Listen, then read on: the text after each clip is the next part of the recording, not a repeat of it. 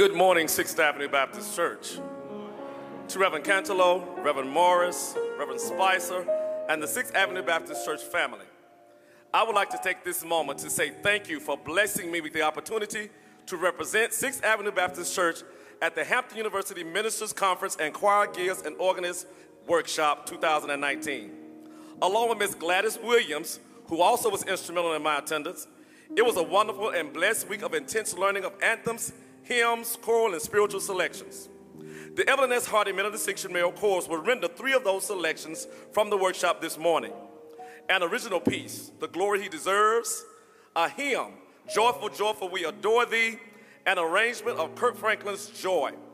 Reverend Cantelow, if there is a moment of fellowship, we request that it follows the special arrangement of Joyful, Joyful.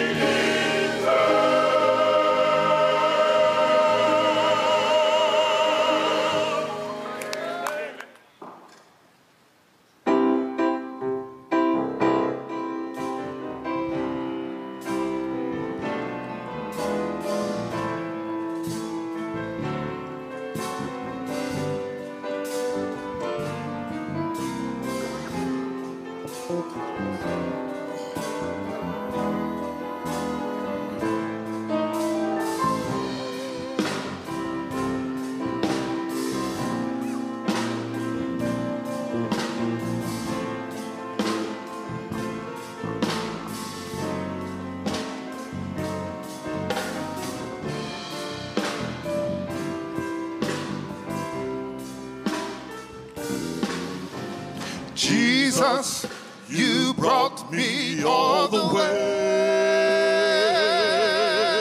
You carried my burdens every day. You're such a wonderful Savior. I've never known you to fail me yet. Thank God all the way. Thank God all the way. Thank God all the way. Thank God all the way. Jesus, you brought me all the way.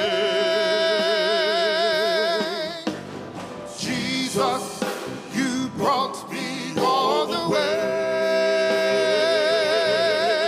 You carried my burdens every day. You're such a wonderful Savior. I've never known you to fail me yet. Thank God all the way. Thank God all the way. Thank God all the way. Thank God all the way. Jesus, you brought me all the way. Jesus, you brought me all the way.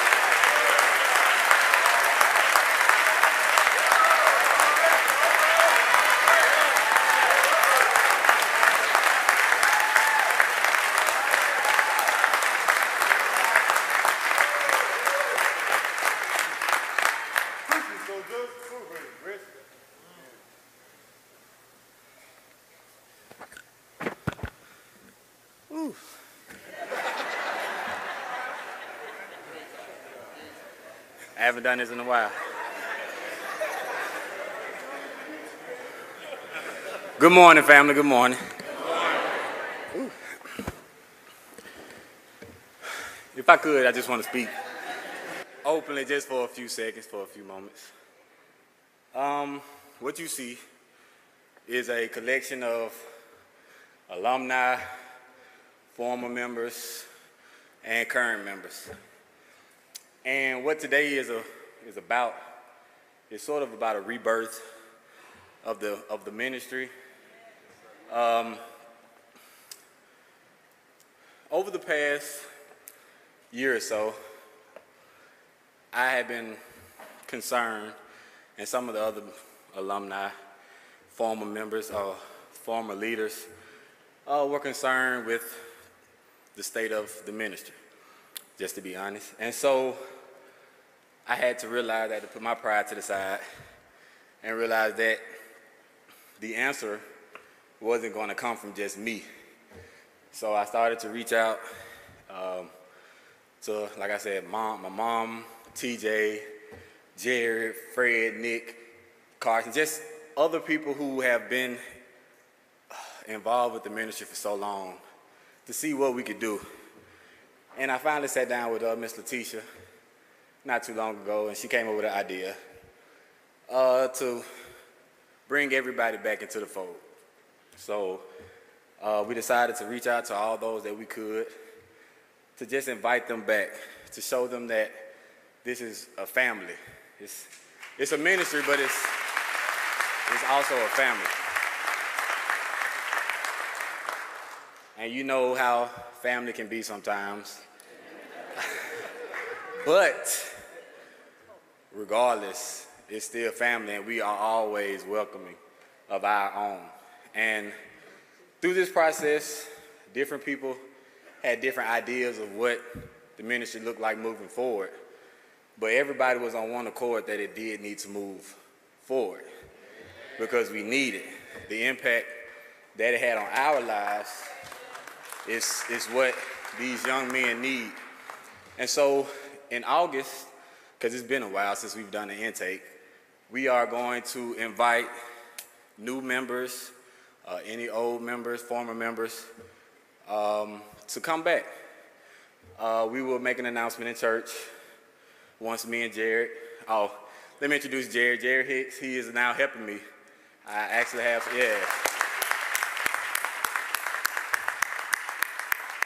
Jared had decided to come back and carry this load with me, along with the other alumni who will be coming in from time to time. But we decided we would sit down and give you all dates, give you all information, who to contact. But we will be doing a new intake in August, and this is just like the kickoff for the rebirth. We thank you for our time.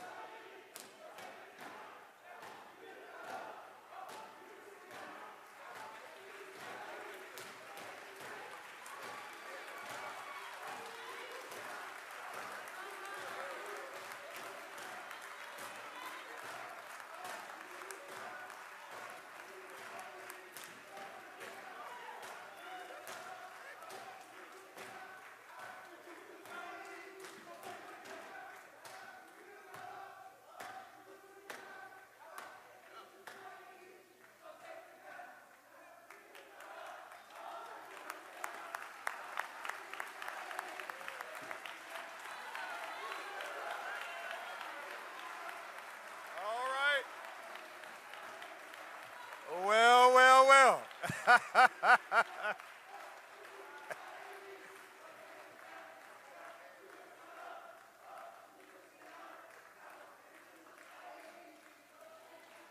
All right.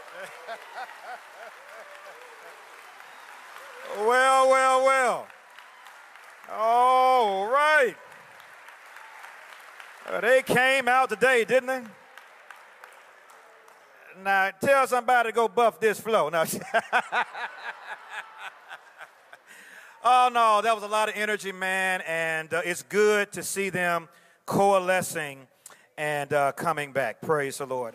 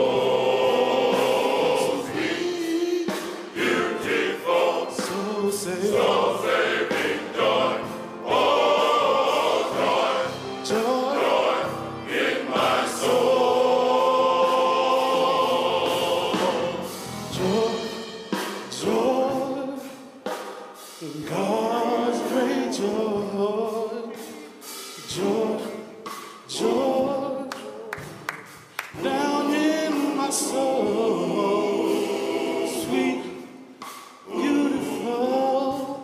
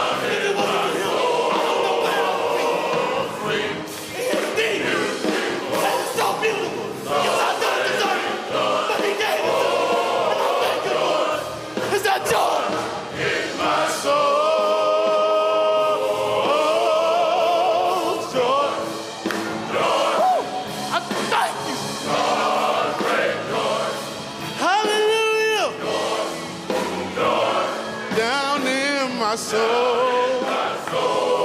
It's just so sweet. Ha. Soul saving. Oh, joy in my soul. Joy.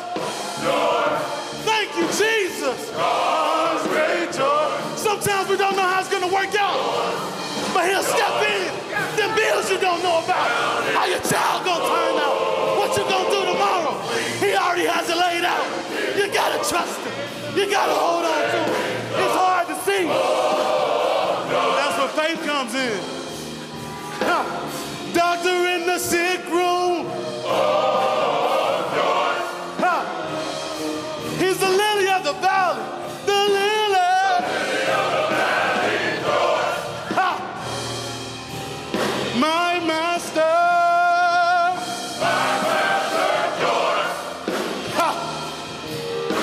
The Alpha and Omega. Thank you, Jesus. The food on the table.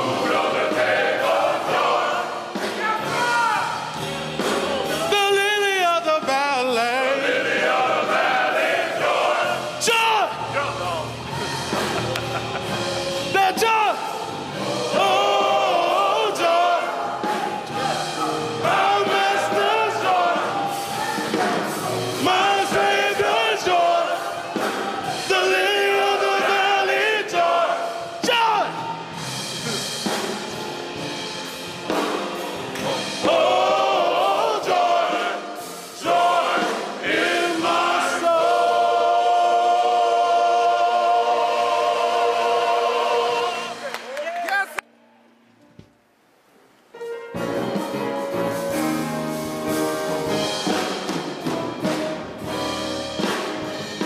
He rose from the dead. He rose from the dead. He rose from the dead. And the Lord shall bear my spirit home. Oh, he rose from the dead. He rose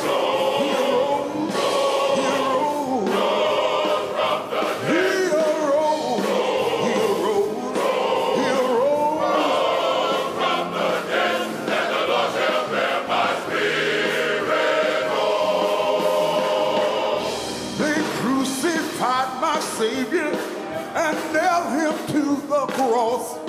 They crucified my Savior and nailed him to the cross. They crucified my Savior and nailed him to the cross. And the Lord shall bear my spirit home. To beg his body and lay him in the tomb. Beg for his body, lay him in the tomb. Joseph begged for his body and laid him in the tomb. And the Lord shall bear my spirit home. And the angel from heaven rolled the stone away. And angels from heaven, they rolled the stone away. And angels from heaven, they rolled the stone away. And the Lord shall bear my spirit.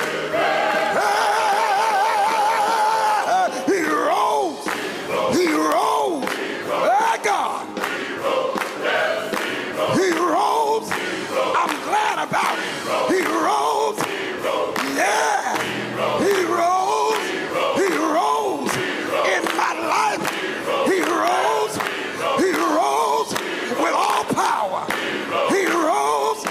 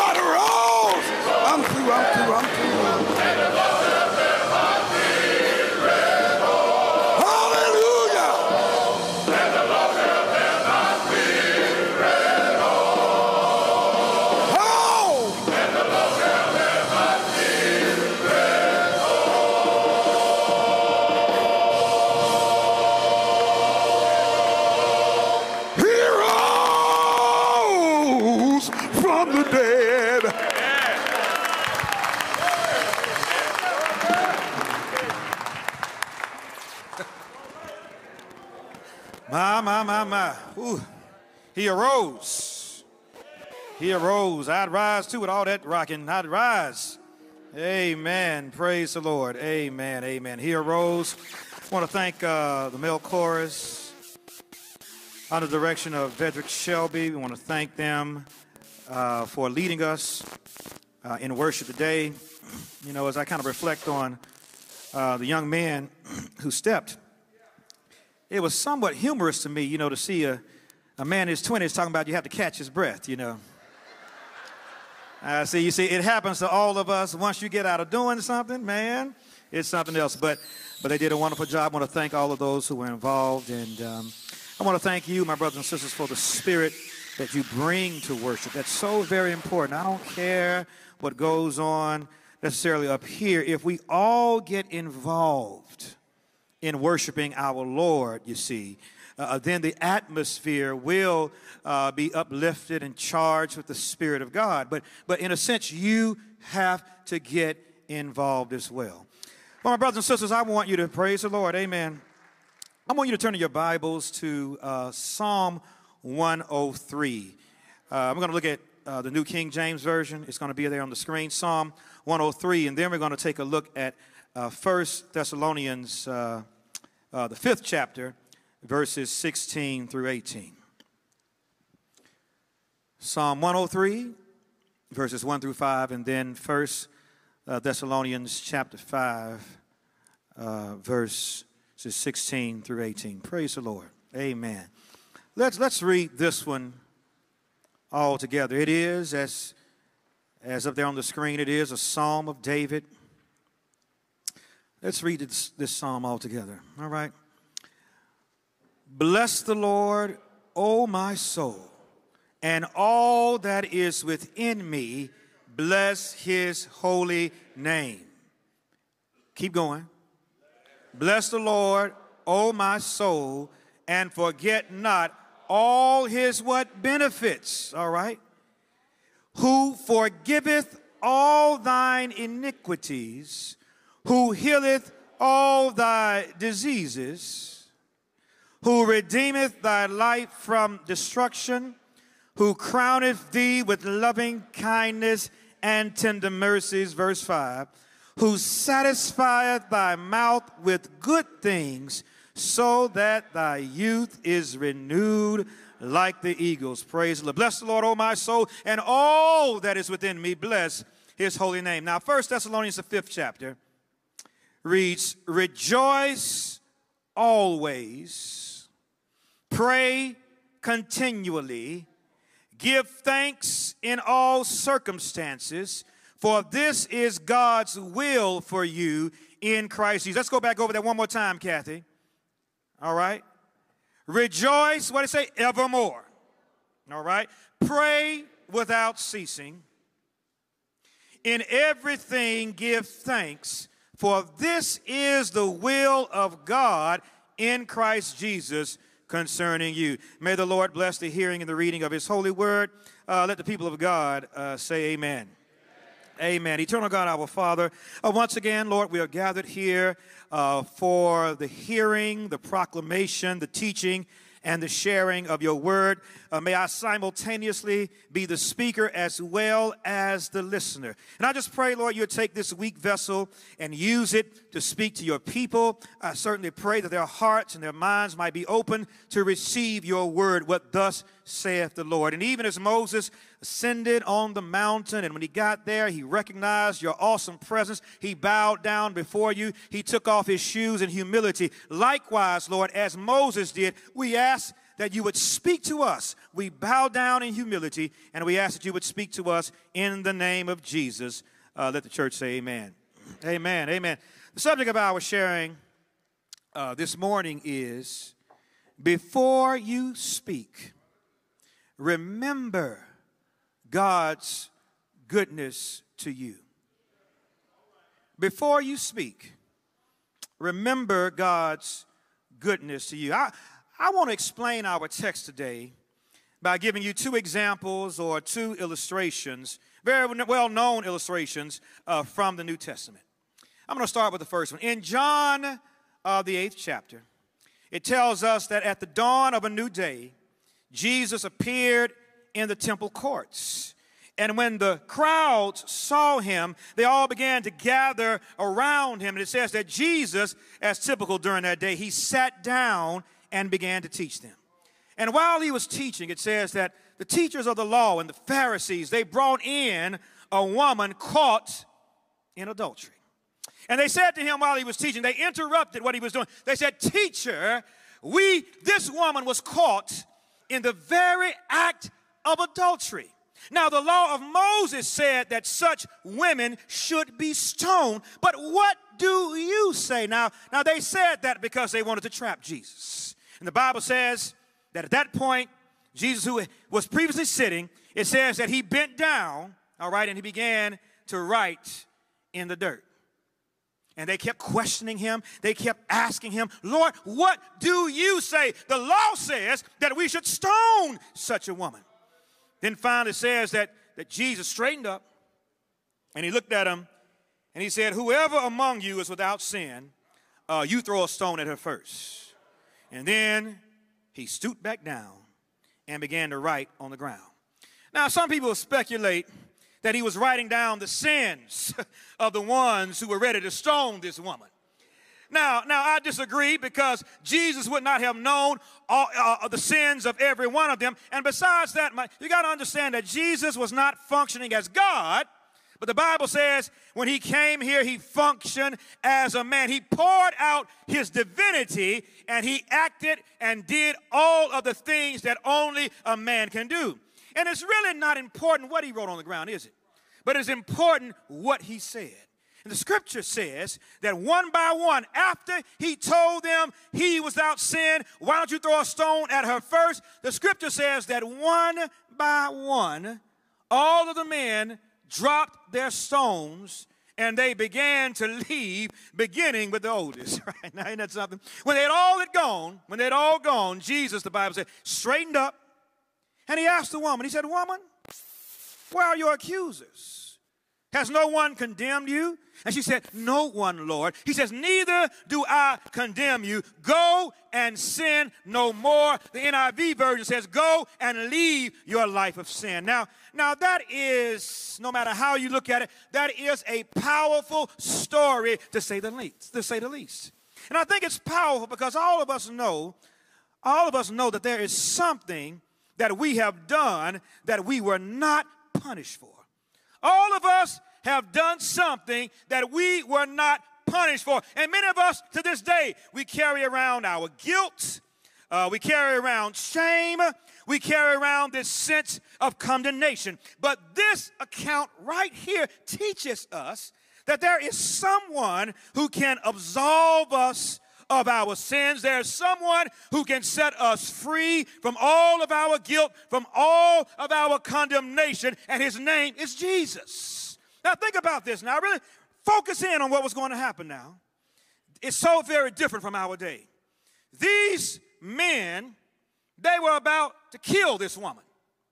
They were about to stone this woman for being caught in the act of adultery. Now, granted, they were just trying to use her to get at Jesus. She was a guinea pig. But can you imagine if Jesus said, "You are absolutely right.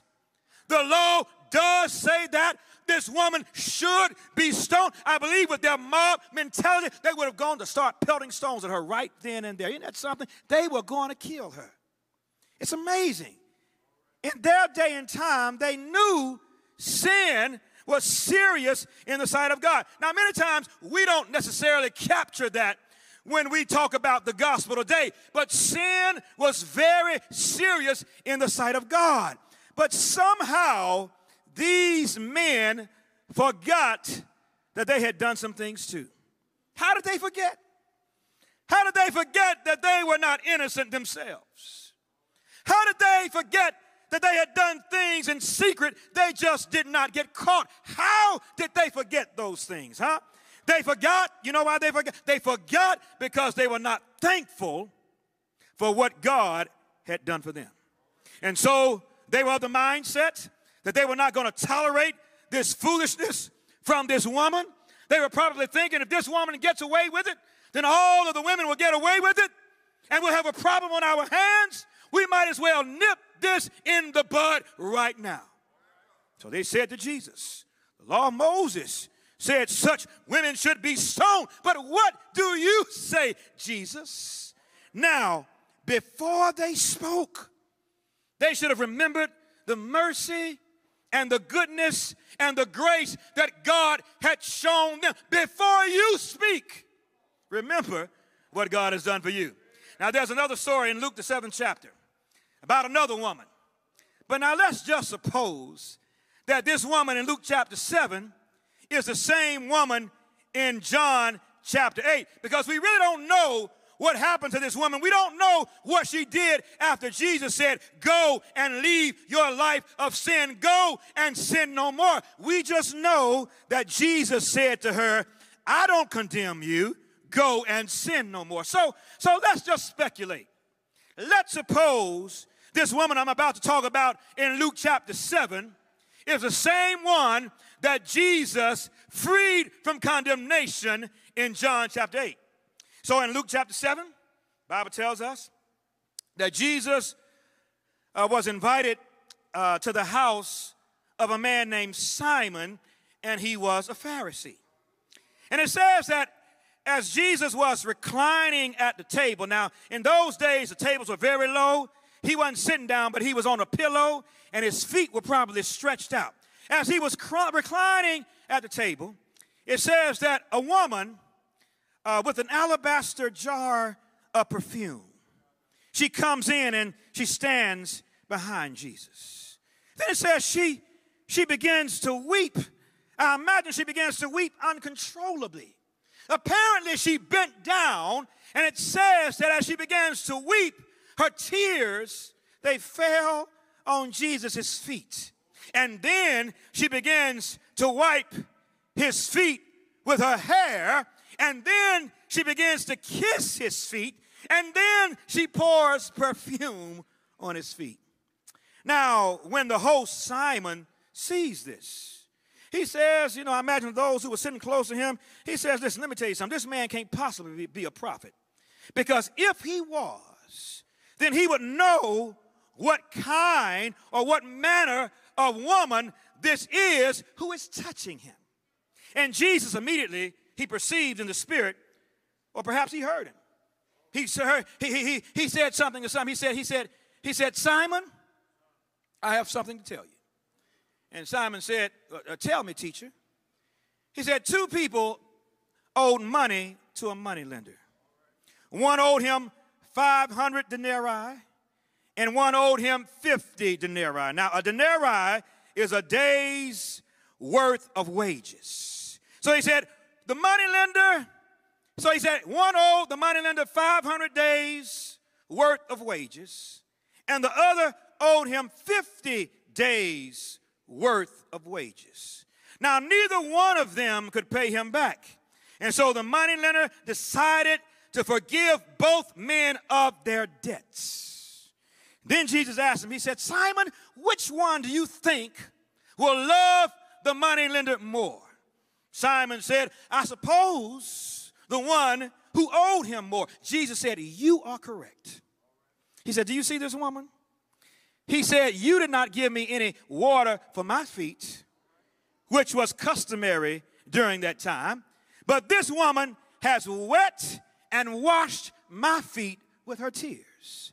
You didn't give me a kiss, which was customary Middle Eastern greeting at that time, but he said, this woman has not ceased the moment that I walk in your house to kiss my feet.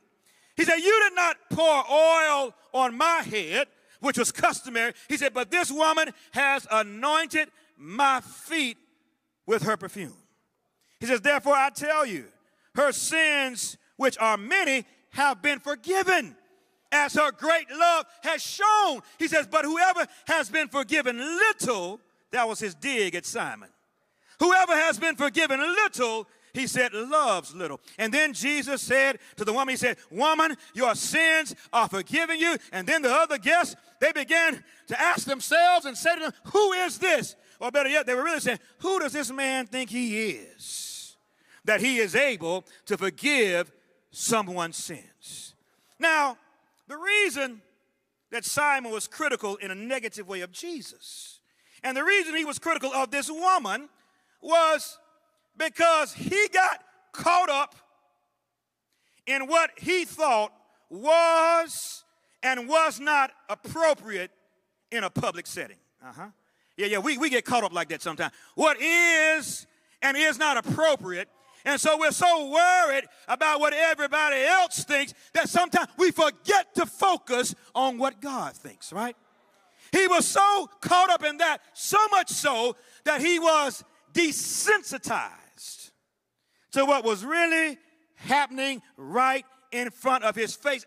And he was critical. Why? Because just like those men in John chapter 8, he was not a grateful person, right? He had somewhere along the way forgotten what God had done for him. And his lack of gratitude was shown in that he was, the Bible says he was, Jesus said, a very poor host. In that time, he lacked the basic skills of hospitality that he should have shown to any guest. He gave Jesus no water for his feet, even though Jesus had been walking the dusty roads of Palestine, and anytime you entered a person's house, they would offer you water for your feet to cleanse them. He gave Jesus no customary greeting like they do in the Middle East. You know how they give you 2 kisses, one on each side. He gave Jesus no kiss. All right? He gave Jesus no oil for his head that he might be refreshed from the heat of the day. Basic acts of hospitality during his day, Simon did not show our Lord, who to him was just another man. Why? Because he was not grateful. See, Simon, when he was looking at Jesus and his woman, he didn't think about how God had spared him. He didn't think about how God had forgiven him. He didn't think about how God had been kind to him, and because he forgot that, he said to those around him, this man can't possibly be a prophet.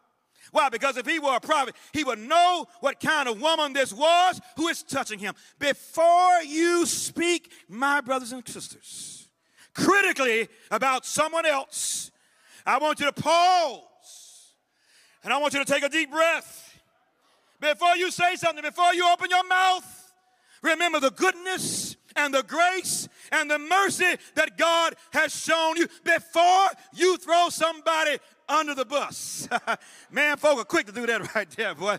Before you throw somebody under the bus, you got to ask yourself, how has God been good to me? Now, I'm going to tell you this. You will not remember to do this. You will not remember to do this if you have not been touched by the Lord in a way in that you have received him. Now, get what I'm saying? I believe the Lord has touched everybody in this room. I believe the Lord has spoken to everyone in this room. I believe that he has helped you. I believe that he has protected you. I believe that he has sustained you. I believe that he has provided for you. But you may not have received it as being from him. You may even think that you were deserving of all of the blessings that you have. You know, one of the things that concerns me today is that many times people in general, when you look at from whence we have come as a people, so many of us think that we deserve something. We think that we ought to be treated like king, but that is not necessarily the case. It doesn't have to be that way. It doesn't have to be that way. The psalmist now. Let's look at the text. Psalm 103, the one that I started with.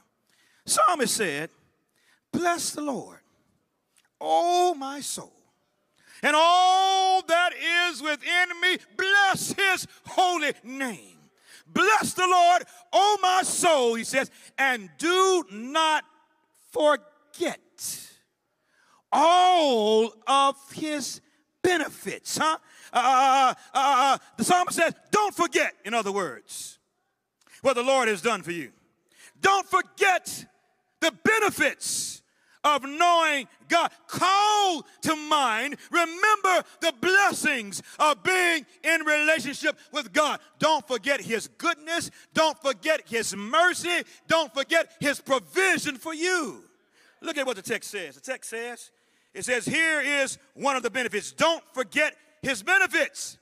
One of his benefits, it says, is that he forgives all of your iniquities.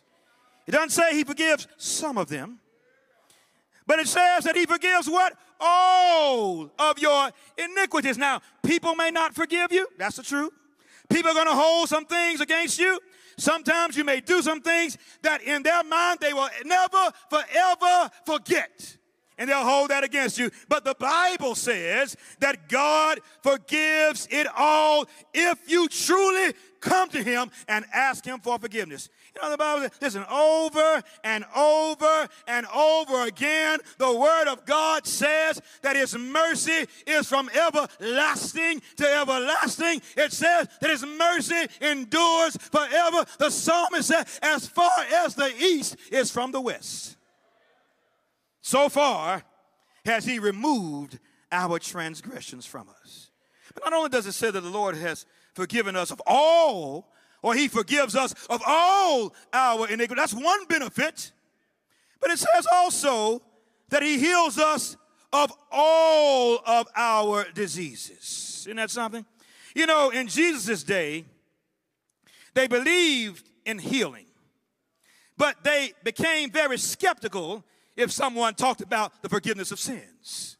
In our day, we believe in the forgiveness of sins, but we're not too quite sure about healing us of all of our diseases. But that's what the scripture says. He heals us of all of our diseases. He is the source of your supply. In other words, in every single aspect of your life. And that's why in 1 Thessalonians, the 5th chapter, that second text that I came out of, that's why Paul said, rejoice always. Isn't that something? That's what Paul is telling you to do right now. I don't know what you're going through, but Paul says, rejoice always. In other words, don't be anxious. Don't be overly concerned about what you're facing. Don't be ungrateful. God can work it out. Do you believe that God can work it out? If you believe that, then you have a reason right now to rejoice in the Lord. Then he says not only to rejoice in the Lord, he says pray without ceasing. That's a part of what it means to give thanks, huh? You can say right now, even as I speak, or when you're driving, or while you're on your job, Lord, I want to thank you for waking me up this morning. Lord, I want to thank you for putting food on my table. Lord, I want to thank you that this sickness that I have right now in the name of Jesus shall leave, because you said by your stripes I was healed. I want to thank you right now that you've given me a job. I want to thank you right now for my church family. I want to thank you right now for you can thank the Lord. Pray without ceasing. And then that's why Paul said, in everything you ought to give thanks. Isn't that something? In every situation, not for everything, but in everything, give thanks. That's why Paul said, I have learned the secret of being content. He says, whether I have a whole lot or whether I have very little, he says, I have learned that I can do all things through Christ who strengthens me. Let's say that all together. That's Philippians 4:13. Say, I can do all things through Christ who strengthens me. That's what, right? No matter where you are, no matter what it is you're facing, you've got to know that you can do all things through Christ who strengthens you. So my brothers and sisters, giving thanks reminds you of what God has done for you in the past. And it reminds you that what he did in the past, God can do for you in the present. And he can do for you in the future. You know why? Because the Bible says that Jesus Christ is the same what? Yesterday, today, and forever. My God, he's the same yesterday, today, and forever. He's the same as he was in the past, the present, and the future. Our God is the most predictable being in the universe. If God was merciful to you 20 years ago, he'll be merciful to you today. If God brought you out 5 years ago, he can bring you out today. Be thankful for what God has done, can do, and will do for you. And when you focus on what God has done for you, all of the other problems, they should become small.